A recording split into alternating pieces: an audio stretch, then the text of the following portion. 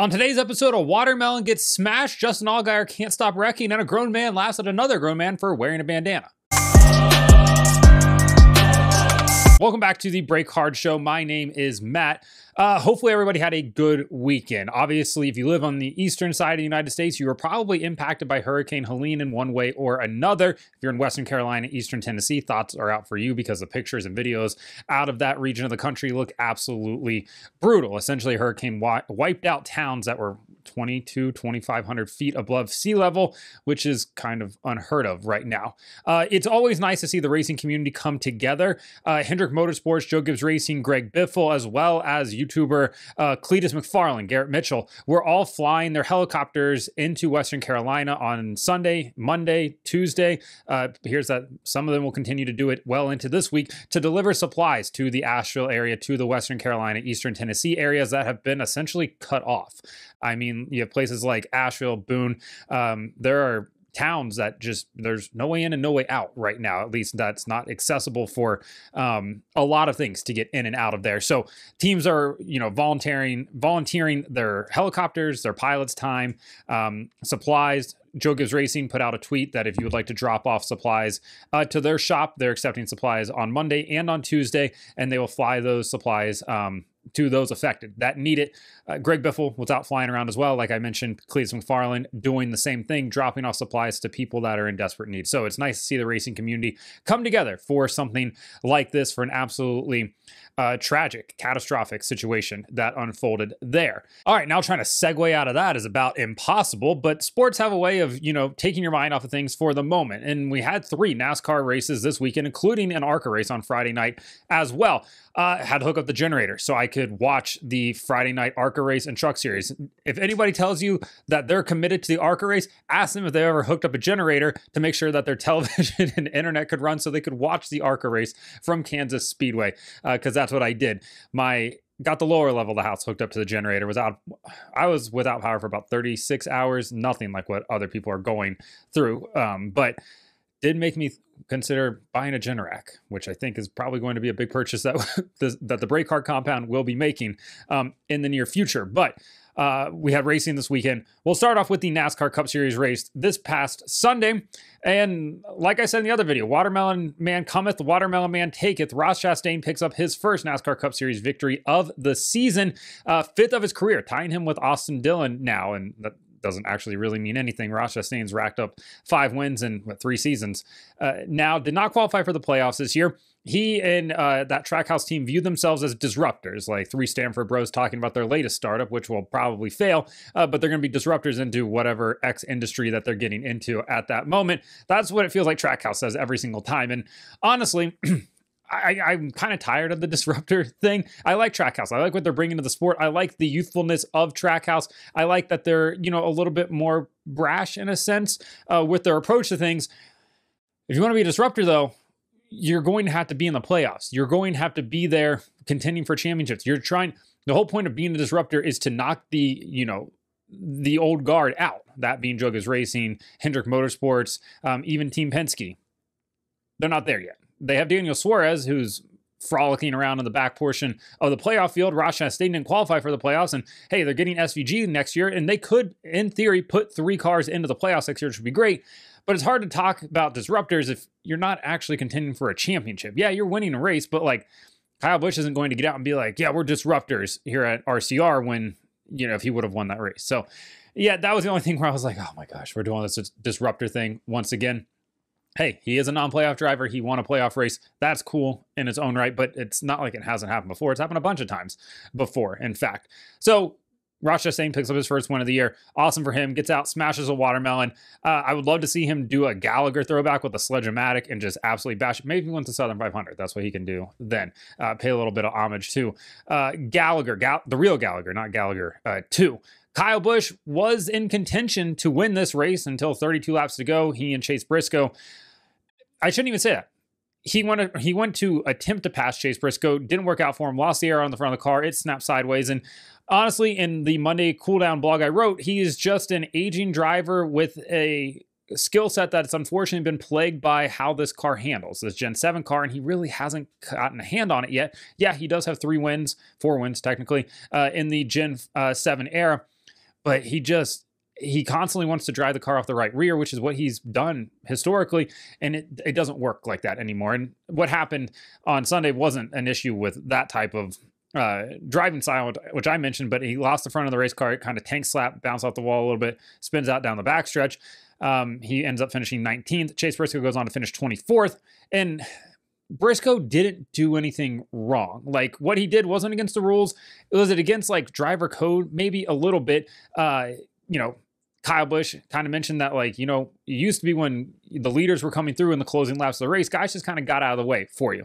And maybe you should assume that you're going to get that level of respect, but you have a guy like Chase Briscoe who, I mean, he's been involved in incidents before. He doesn't necessarily give way, for lack of a better term here, to the leaders or to people that are faster, or, he's run into people multiple times that are going for wins of the race, wrecked them. He's been involved in other incidents where it's like, dude, you probably could have kept your nose clean there. And again, like, can't stress enough, he didn't do anything wrong in the situation.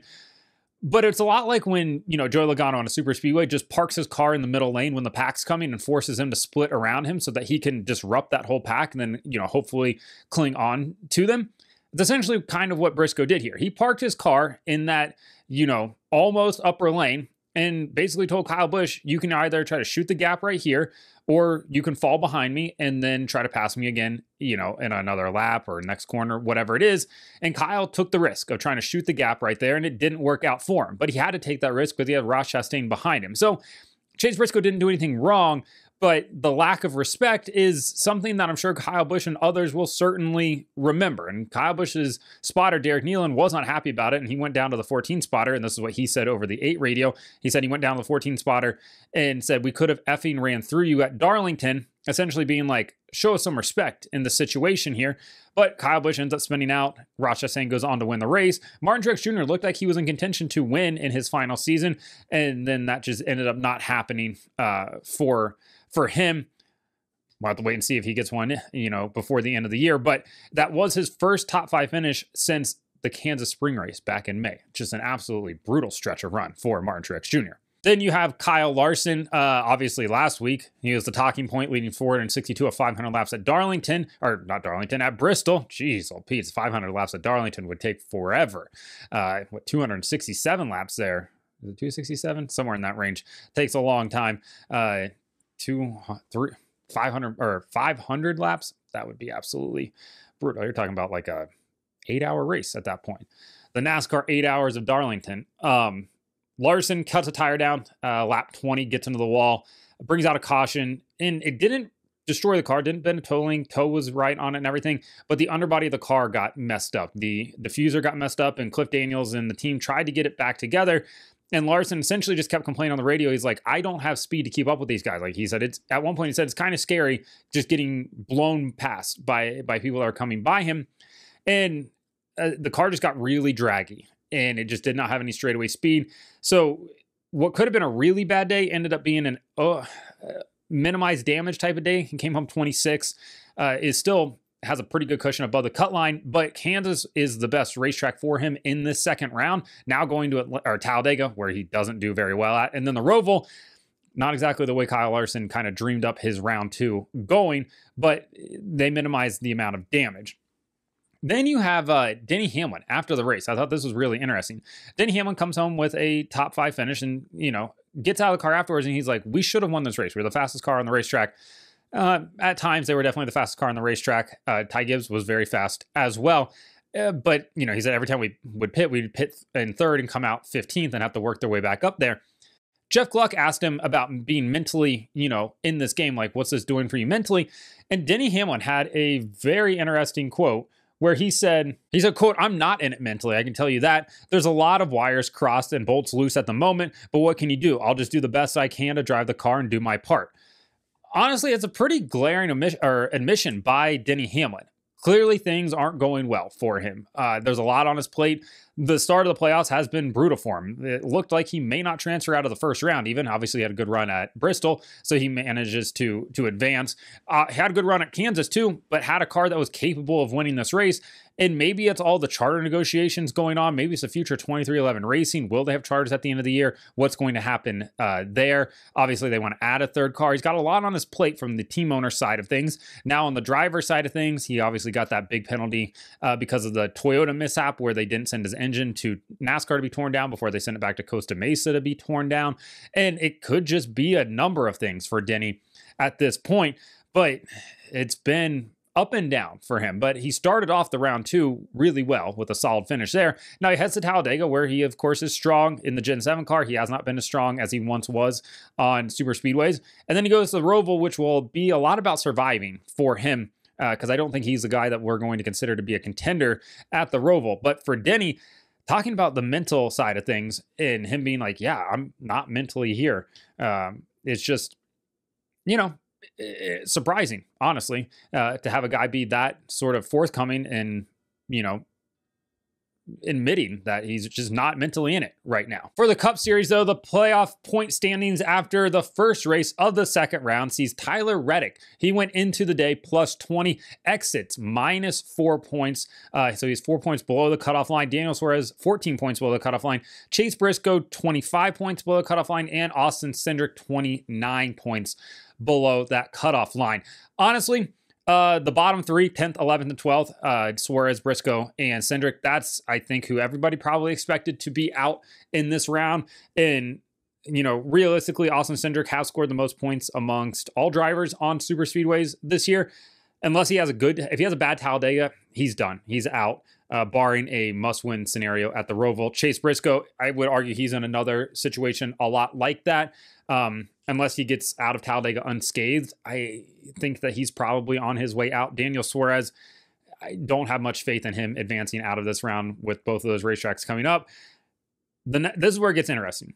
Chase Elliott and Joey Logano are both tied for +4 above the cutoff line.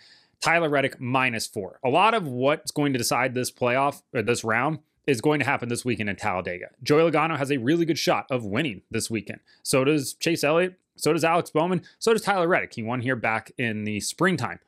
Whoever survives Talladega this weekend out of those 4, probably, Bowman, Elliott, Logano, and Reddick, will be the ones that advance on, more than likely.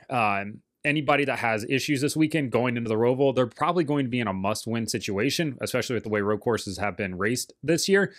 And it'll be interesting to see how exactly they come out of this. But William Byron currently leads the points, +34 over the cutoff line.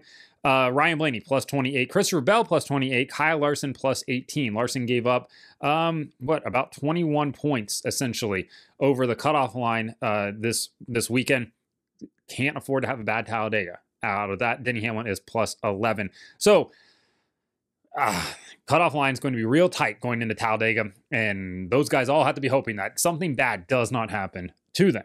Moving on to the Xfinity Series, he gets us to victory lane. Big Religion had to be super psyched on Saturday when Eric Almirola picked up his second NASCAR Xfinity Series win of the season. This is only the second time in Eric Almirola's career he's won 2 races in the same season in the same series. The other time came in 2010 in the NASCAR Truck Series. For Almirola, big time win for him. He got out of the car after the race and he said, yeah, I've had a friend go through me. Oh, chill, Eric, we don't be saying things like that out in public. Honestly, it was about a friend that's been going through it. He was there in Kansas to celebrate. He quickly, cleaned up his misspeak, and did it. But in the moment, I was like, geez, Eric, we don't need to have that out in public here. Justin Allgaier, stop crashing. If you keep crashing, you're not going to win a championship. Allgaier is desperate to win a title. At this point, he's become like the Elliott Sadler of not winning titles, the Mark Martin of not winning titles. It's the Denny Hamlin of the Xfinity Series when it comes to not winning a championship. And the dude just won't stop wrecking. Yeah, you can argue that he's putting himself in bad positions. He's getting maybe a little bit aggressive, everything and anything under the sun. At the end of the day, you got to stop crashing. And he crashed again this weekend, and it took a big hit for him in the point standings. Stop it. That's what you need to do. Stop crashing.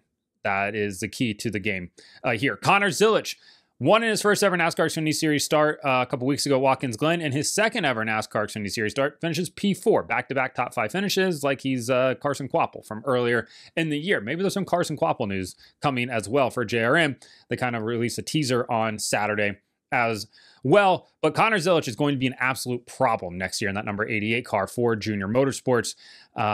Yeah, he's he's good. He's just really good, especially for a kid that really hasn't raced on mile and a halves.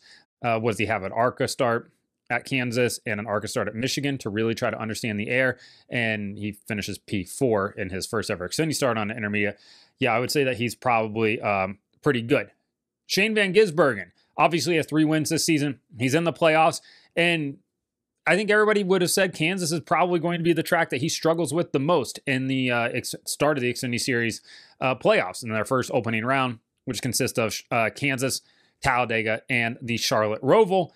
He got out of Kansas with a top 10 finish, a P8 finish. He currently sits +7 over the cutoff line. He heads into Talladega now where he looks pretty comfortable in the races that we've seen this year. I mean, heck, he was leading the high line in the Cup race back in the springtime before all that went haywire. If he can survive Talladega, he goes to the Roval, and I would say that he's definitely the favorite to win at the Roval, he and AJ Allmendinger. Shane Van Gisbergen could be advancing on into the playoffs in his first ever appearance, which would be absolutely massive for him. Friday night, Truck Series race, Corey Heim. I'll say it. Nobody else would say it. I'll say it. Corey Heim, he's really good. So is Christian Eckes. Before all the Christian disciples come at me and tell me that he's just as good as Corey Heim, I'm with you. I'm with you that he's just as good as Corey Heim. But Corey Heim is really good as well. Top prospect for me in NASCAR right now. Heim picks up his 6th win of the year. Daniel Dye, Ben Rhodes, they go no further. They were both eliminated from the playoffs. Daniel Dye got into the wall, had a tire go down early in that race, and coming back from that was going to be really difficult. Ben Rhodes' truck would just not do anything that he wanted on Friday night. So just brutal nights for both of them. Corey Day was challenging for a top 10 in his 2nd ever NASCAR Truck Series start and was racing Matt Mills down the backstretch. When Matt Mills decided to go Family Guy, I turn right now and just turn right in the middle of the backstretch there. Corey Day, put him into the wall. For Corey Day, though, there's a lot to be happy about from his Friday. He finished P4 in the ARCA race. He had a chance at a top 10 in his 2nd ever Truck Series start. Those were only his 5th and 6th starts ever on pavement, I believe. So the fact that he's catching on this quickly, the ARCA race, he was a little bit like Connor Mozak before Connor kind of, figured out how to race on ovals. He was a bit of a missile out there at times, but a lot of it's just understanding how the air works on the car, getting loose underneath people. Had a great save in the ARCA race too, where you're like, yeah, that's where the kid's car control can absolutely shine at in a situation like that. After the ARCA race, on a late restart, he got into it with Andy Jankowiak, I believe is his name, Andy J, as TJ Majors refers to him as. And after the race, Andy came down to him because Corey used him up, definitely used him up on that restart. Corey ends up finishing P4, Andy down in the teens. Andy comes over to him, and as he walked over to Corey Day, Corey smirked at him when he looked up and saw, because I think he smirked at a grown man wearing a bandana tied around his head, like in an unironic way. And I think that's what he was smirking at. And it, I don't think it made Andy very happy, because I believe he told TV afterwards, he was like, we're racing Hendrick. I got ran over by a Hendrick car. I get it. I get what Andy's saying there in that situation. Corey definitely drove over his head. But yeah, it's just a funny moment when you see Corey look up and he's like, kind of laughs at him. Bandanas, nobody can really pull off a bandana look. I mean, unless you're Hulk Hogan, but for the most part, most people can't really pull that off. All right, now it's time for the BrakeHard Power Hour, the voicemail, the hotline. It will not be an hour. It'll probably be more like 10 minutes, but I appreciate everybody that calls in and leaves a voicemail. If you want to call in, leave me a voicemail. It is 513-445-9809. Let's get into it. Hey, Matt. Tony Southwell calling from Australia, former driver in the Australian NASCAR Championship. I think that a lot of NASCAR fans in the States need to start to understand that NASCAR isn't just about them anymore. It hasn't been for a long time. I can't remember a time when we didn't get NASCAR live in Australia, and now with this new $8 billion deal that's been signed and it's going out to 150 countries live, NASCAR fans in the States need to know that it's global now. It's not about... Ben Kennedy doesn't care about NASCAR fans in the States as much as they used to. Now they want it to be global. And I think fans don't get that. When I see their comments and I see their message, what they say about NASCAR, and they just don't seem to get that it's a global thing now. It's all over the world. Also, SVG, I think, is doing a great job, but I really think that his supercar fans' expectations of him are far too great. They seem to think that he's can achieve far more than he probably will, which is a bit unrealistic. Anyway, mate, been watching your show since you first started. Like it. Good work. See you, mate. Bye. BrakeHard has gone international. Thanks for calling in, Tony. Appreciate it. We've reached down under. Appreciate the kind words as well. So what Tony's saying there, he's not wrong in terms of NASCAR definitely paying more attention to the international audience. NASCAR knows that there are fans around the world that like the NASCAR Cup Series, a lot like the NFL. Yeah, you have your various NASCAR series around the country, around the world, Brazil, Canada, Europe, and stuff like that. But they're interested in the NASCAR Cup Series. It's like when NFL Europe existed. Yeah, you can watch NFL football be played in Europe, but it's not the stars of the NFL. And that's what they're seeing here with NASCAR. That's why they're going to Mexico next year. That's why they've had conversations and explorations to other areas to potentially have cup races at. Do I ever think that they'll be able to go internationally mid-season? Probably not, barring like, an Olympic year where there's going to be like a 2-week break or something like that happening. I don't think that that's going to happen. You're talking about moving 36 cars and a lot of equipment around, and I just don't think that that's going to be possible. Canada, Mexico, yeah, those are ones that you can drive to, the ones that you can, pair with other races in the United States, something like that. But could we see like, the NASCAR stars doing like an exhibition race in Australia like they've done in the past, or Japan or something like that? Yeah, I think that's absolutely going to happen at some point in the future. So for what Tony's saying here is, yeah, Ben Kennedy, does he care as much about fans in the United States? Yeah, he still cares. He absolutely cares. But he's also paying attention to what's happening, in other areas. That's what everybody in NASCAR is doing, right? At the end of the day, this is all about money, and it's about where you can make the most money at as well. So seeing NASCAR expand internationally, not really a surprise there.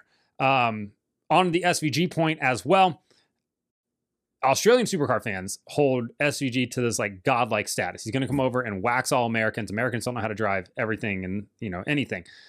I think SVG is one of the most talented race car drivers in the world. Duke can win in absolutely anything that he gets into, and he's done exactly that. But some of the level that people hold him to, it's like, all right, calm down. Is he ever going to win a NASCAR Cup Series title? Probably not. But he is a guy that is definitely going to win on an oval at some point in his career. Just the progression that we've seen this year in the Xfinity Series from when he first started to now, this guy absolutely is understanding oval racing. He knows what he's looking for in a race car now, and he's got a good feel for it. Now he's moving to the Cup Series next year, different car, different suspension, different tire, everything like that. He's going to have to kind of relearn everything, but that's why they're giving him starts at the end of this year on an oval for that Colleague team and that 16 car on loan from Trackhouse, of course. But yeah, he's really good. So appreciate you calling in, Tony. Appreciate the kind words as well. This is Ray from London, Ohio. Love your show. But I just want to talk about all these alliances like Gibbs, 2311, Penske, Wood Brothers, Spire, and Hendrick. Why don't they just rename it the Manufacturer Series and just have all Chevys be one team, all Fords, all Toyotas, because that's what's becoming. It should be individual like it used to be years ago. I was wanting your opinion on that because I know we got to have change in NASCAR, but I just want to know your opinion about that. Thank you. Thanks for calling in, Ray from Ohio. Yeah, so the talk of alliances, I'm sure people are probably getting tired of this by now. We have the, potential Hendrick Spire alliance, the RCR Colleague alliance, the RFK and Haas Factory, RFK Rick Ware Racing, RFK Front Row Motorsport alliance. There's a lot of alliances, Wood Brothers and Team Penske as well, 2311 Joe Gibbs Racing. So is it ever going to be just like a manufacturer versus manufacturer type of series? No, that's not going to happen because these teams are still very rooted in wanting the team aspect of this. Now, teams are still very much rooted in like wanting the team aspect of this, which is never going to change. Hendrick Motorsport still wants to beat the crap out of Trackhouse and RCR, and 2311 Racing still wants to beat the crap out of Legacy and stuff like that. So I don't think we're ever going to see, just straight up manufacturer versus manufacturer. But yeah, the reliance on alliances right now is increasing because these smaller teams want to run better. They don't necessarily have the capital or the people to be able to do that. But if they do an alliance and are able to, work with a bigger team, that means that they're going to get some better people down on their end of things, whether that's engineers, crew chiefs, over the wall guys, whoever, sometimes even drivers, to try to help elevate their program. And for that bigger team, it allows them to, put their other people down into a smaller team, get them real world experience, and then be able to move them up, if they ever have an opening or something like that. So for both sides, it works out pretty well for this whole alliance thing. Hey, it's John from Florida. Today's race was pretty rough again for Legacy Motor Club. It's like every time Jimmy Johnson's been in that car this year, he's just been awful and hasn't finished higher than 28th since he's been back. And that got me thinking, John Hunter Nemechek, he was doing really well in Xfinity, but then he moved up to Legacy and hasn't done anything in Cup yet with that. So if John Hunter Nemechek stayed in Xfinity for one more year with Gibbs, do you think he would have been in line to get the 19 from Truex next year when he retires? Thanks. Bye. John from Florida brings up a great point about Legacy Motor Club. They are incredibly slow right now. Like, they just don't seem to have it at all. And this is a team I think we were all expecting to maybe take a step up when they switched over to Toyota, as their manufacturer for the 2024 season, and they just haven't had it at all. Now, they don't get the same Toyota support that a 2311 Racing and Joe Gibbs Racing get, and they don't have an alliance with either of them, so there's no open book there. But Jimmy Johnson has looked like a shell of his former self. Every now and then in practice, you'll see like a glimpse of okay, that's like the old Jimmy Johnson there.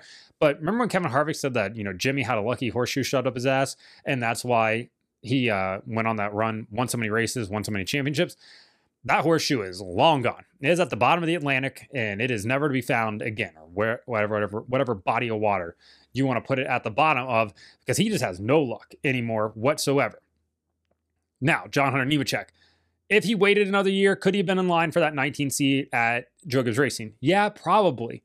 But at the same time, you don't know if Martin's going to extend on for another year, and John Hunter can't base his future around whether or not Martin Truex Jr. is going to retire. Now, as he sits back, he's probably like, dang it, I probably should have, tried to find more budget for another year in Xfinity and then had, maybe a shot at that Joe Gibbs Racing ride. But who knows? Maybe Gibbs still would have gone, outside of their network and signed Chase Briscoe. That remains to be seen. But yeah, John Hunter is probably not having a great time right now.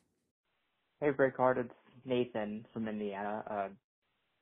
So I wanted to talk about something that probably didn't get talked about during the race, really. It was when Josh Berry was involved in that first lap crash. They just forced him to get out of the car, when he probably could have just been towed back to his pit and could have still continued to race. I was wondering, what do you think of the DVP and, how NASCAR should handle guys, not being able to drive back, or if they can still be in the race? Yeah, they just left Josh Berry in the campground. They just straight up dropped him in the campground. He was in the race for a whole 17 seconds, gets hooked up, dropped in the campground, all because he had 4 flat tires from getting spun out in a wreck that wasn't even his wreck. And now NASCAR has been consistent on this. They absolutely have been. I can't really complain about that, but it's just a kind of a flaw with this car. When you don't have any sidewall, you have the wheel setup that they currently have with an underbody and diffuser. When you blow all 4 tires out, you're just kind of beached there like a whale or a seal or something on the beach, turtle even. And you're welcome for the waddle. And you're kind of stuck. And then you get hooked up to the tow truck, your day's done. And that sucks because it shouldn't be. Back in the day, you would have just driven back to pit road, and now your day is over for some very minor damage on the rear bumper of that car and 4 flat tires, and your whole day is for nothing. So I don't think it's going to change unless it affects a playoff guide. Then we could maybe see something happening in the future. But NASCAR has been consistent on it, so you can't really get upset about that. But maybe it's something you look at. But then it's it becomes a judgment call, and do we want more judgment calls in NASCAR? I would argue no at the moment. But yeah, it's definitely a bummer to see something like that happen. So appreciate everybody that called in this week. The guy from Connecticut that called in, I went to put yours in. All the recording got messed up. I had to go back and re-record this whole segment. So you did not make it in the second time. I get what you're saying, though, and I'll try to work it in next week as well. But moving on to what's on TV this week. week, on Friday, 1 p.m., FS2 is Truck Series qualifying for Talladega. At 4:30 p.m. on Friday is the Truck Series race from Talladega. On Friday, FS1. Yeah, it probably should have been a doubleheader on Saturday with the Xfinity Series race, but college football exists. FS1 is going to be carrying college football all day on Saturday. So Friday night, 4:30, afternoon, evening, 4:30, FS1. On Saturday at noon, USA is Xfinity Series qualifying. 1:30, USA Cup Series qualifying. 4 p.m. on Saturday, Xfinity Series race on the CW. I understand some people don't get the CW, or they do, but their affiliate isn't showing NASCAR. I think it's probably because of the late decision to move the final 8 races over to the CW. Some local affiliates had already scheduled other programming. Should hopefully be cleared up when the season comes back in February at Daytona. I get it. It sucks. I've seen the tweets. I've seen the post. It's unfortunate that your local affiliate maybe isn't carrying it right now. But everybody does get the CW. Just depends on if your local affiliate's carrying it for the remainder of the season. Then on Sunday, 2 p.m. on NBC, the NASCAR Cup Series race from Talladega. All green flag laps will be shown live on television. Yes, they might go side by side, but you will not lose a single lap of green flag coverage.